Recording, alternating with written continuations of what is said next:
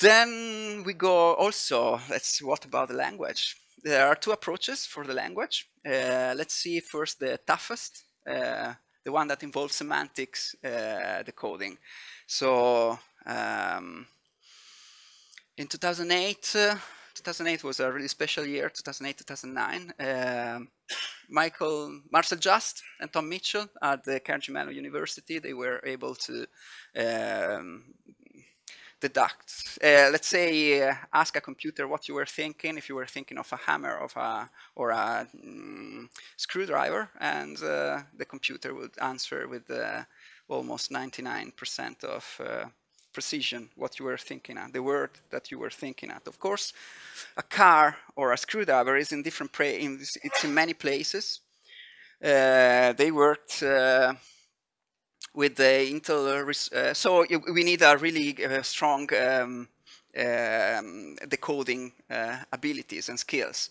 That is possible with a lot of computational power.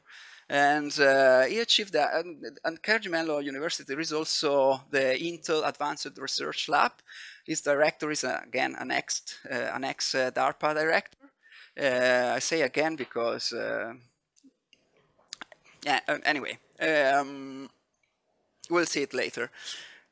And yes, thanks to like some founding, they were able like to come with this goal. Few years later, in 2017, the same guy published like the Going Beyond Bananas. Interesting title. They were able to mind read complex thoughts, like phrases, and also to forecast what the user would, what the person would have told after. Like it's possible to read ahead of the awareness, so it's possible like to guess what a person is about to say. This time they were backed up by ARPA. They are really focused in forecasting. ARPA is the armed, while DARPA is the armed arm research arm of DoD, the Department of Defense. ARPA is a creature of the Office of Director of National Intelligence. It's kind of centralized office that was wanted by that guy after 1911 to have like one common spike in the White House to foresee all the activities of the intelligence agency, and ARPA is their research, advanced research part of that. Anyway. Yes, if we go, I say like we cross directors at that time in 2008. So with the first Marcel Just research, DARPA was also financing a project, financing that thing, so screwdrivers and so guessing words basically, because they wanted. They wanted to have telepathic communication on the battlefield between soldiers. So in order to do that, they need like some prototypization, and I think Carnegie Mellon University, together with Intel, thanks to Marcel Just ideas, they realized that and they published it. Of course, this was not on the news. But today, if you look at the BCI chapter called Silent Talk in Wikipedia, this links directly to the annual budget 2008 of DARPA. This was the first time that we had like silent talk. Okay, this was the first time that there was a project about, let's say, an official project about telepathy through technology. Of course, it was sponsored by DARPA, but it was not so known. But if you look on the DARPA annual budget, we can find that 4 million projects. And if we go to Wikipedia now, it's properly documented. I said also that the language approach, the language reading, the coding from the mind could have like two different approaches. One is going directly to semantic, as Marcel Just was doing. Another approach is by the NITE, that was implemented for the first time by the NITE Lab and the Gallant Lab, Berkeley, Google Facility for Artificial Intelligence.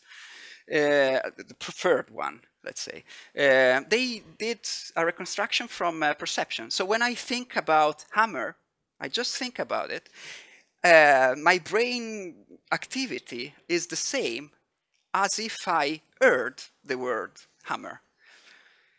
So if I read the part of the brain that is up to perceptions, what I hear, then I can decode my internal talks, not from the semantic, but from the perception part. It's a lot cheaper, it's a lot easier to do. And yeah, so they made it. This is basically the brain open to 360, yeah. And then the subject will look at some video and they can see where the activity is going on. Then again, they map like the video with the brain activity, and the next time, without knowing what I'm looking at, they can know that I'm looking at a cat or a shoes. A guy at the Media Lab just last year, 2 years ago already, oh my god, invented this prototype. So again, we are going through, this is telepathy through technology. So instead of reading the semantic, instead of reading the perception, I read the motor, let's say, when my muscle moves for saying a word, that's an activity that can be recorded and decodified. When I also think about the word I'm saying, and I kind of move, it's like an intention of moving my tongues and my mouth in order to say that. That works as well.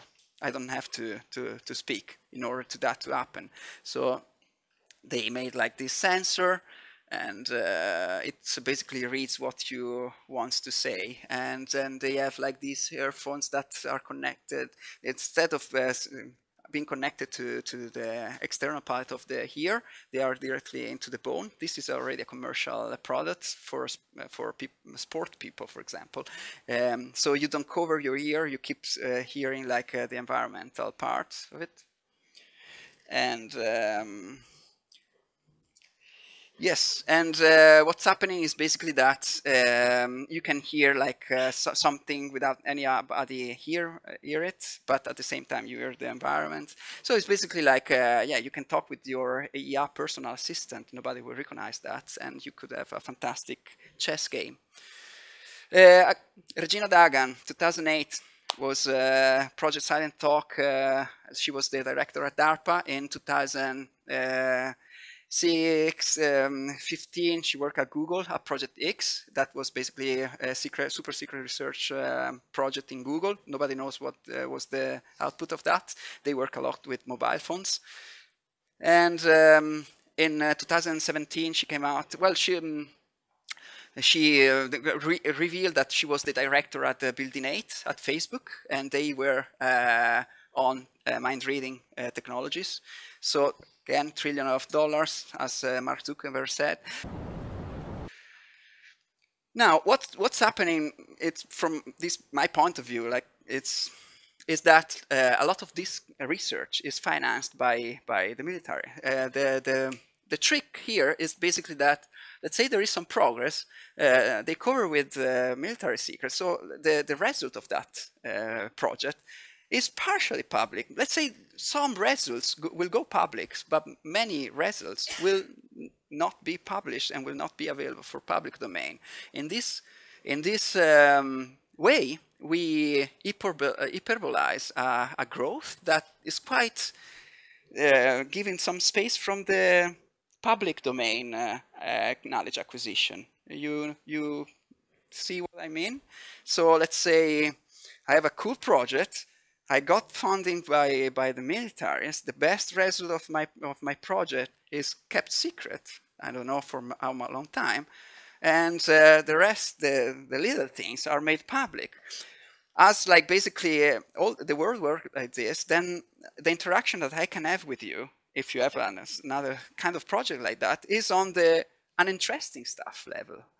While at this, on the military things, they have like real good toys to play with, and they can interact with each other with real good toys. That gives them like the chance to go a lot more far ahead than what we can do on the public domain. Anyway, this is the concept of, I bring here the concept of technological supremacy. At some point, the head of the pyramid will detach from the base. Anyway, let's go on.